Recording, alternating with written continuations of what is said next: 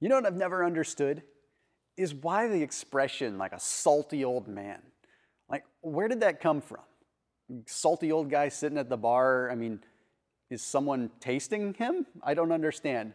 But anyway, I digress. I want to talk about salt. I want to talk about the 3 different kinds of salt. And the reason I'm doing this video is because so many people have asked me exactly what salt is best.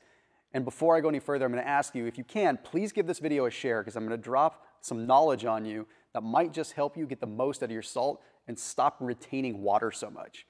Okay, 3 different kinds of salt I want to touch on. Iodized salt, regular table salt, okay? Himalayan salt, that cool pink stuff that's in the rock form, and then an awesome one called truffle salt. And I'm not talking about chocolate truffles. Okay, iodized salt. So back in the early 1900s, we found that people were generally deficient in iodine. And I've done other videos talking about iodine, how it affects the thyroid and the T4 and T3 production and all that.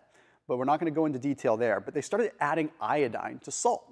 Well, this manufactured processed salt loses almost all the nutritional value, all the minerals.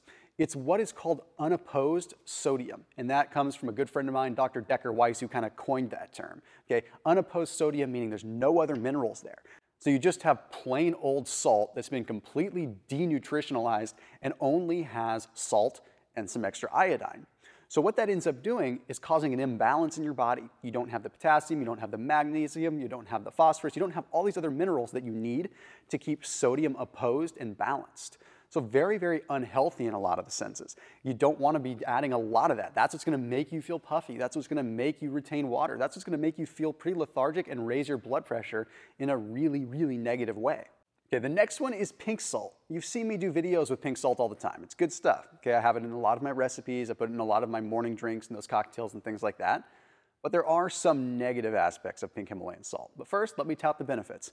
Super wide, abundant profile of minerals. Okay, you're usually looking at more than 80, or at least so it's thought, which means we're getting manganese, we're getting magnesium, we're getting potassium, we're getting iodine, all in its fairly natural form. However, we are starting to find that pink salt is now starting to be overmined. Yes, even that, we're starting to deplete the resources. But additionally, we have to import it all the way from Nepal or Tibet or any other Himalayan country to really get the benefit. You see, it's mined out of caves there, and that's a pretty limited resource. So eventually, we're going to run out of that. So when we're trying to be a little bit efficient, may not be the best route to go. But now, let's dive into the one that I find to be the best. And this is truffle salt. A lot of people don't know what truffle salt is. What it is it's sea salt that has little teeny bits of white and brown or black truffle in it. Just like you see those little pigs, those little boars that are always digging for the truffles, for the little fine delicacies that you have in like Italian dishes. Well, that's exactly what it is. Sea salt with little teeny specks of that. Well, the cool thing is those little chunks of truffle are what give it the most abundant mineral profile of just about anything on the planet. You see, you get these crazy high levels of iodine, you get these crazy high levels of magnesium, potassium, so they totally balance out the sodium.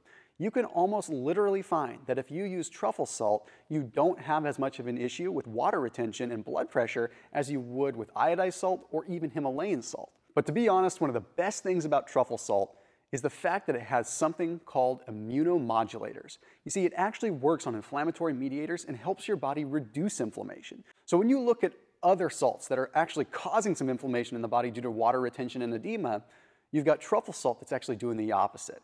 It's not just more balanced and helping you keep water at bay that way, but it's also helping your body reduce inflammation and boost your immune system. So right then and there, of those 3, iodized salt, Himalayan salt, and truffle salt, do your best to find that truffle salt, get a little bit more of a, well, earthy taste so that you don't have to be that salty old man sitting at the bar. You can be a nice, vibrant, fresh person that's getting the minerals that you need to look and feel your best. As always, keep it locked in here on these videos, and if you like this video, give it a share and comment exactly what you'd like to see next. I will see you in the next video.